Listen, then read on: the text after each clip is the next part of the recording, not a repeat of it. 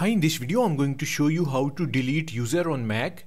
Deleting user accounts on a Mac can help declutter your system and enhance security by removing unnecessary profiles. So let's start the video. To remove a user account on MacBook Pro or MacBook Air, click on the Apple logo in the top left corner of your screen and select System Settings from the drop-down menu. Now scroll down and click on Users and Groups in the left sidebar. Here you will see a list of user accounts on your Mac. Now click on the Info button next to the user you want to delete. So this is the user we want to delete. So click on the Info button. Now click on Delete User button. You will be prompted to enter your administrator password.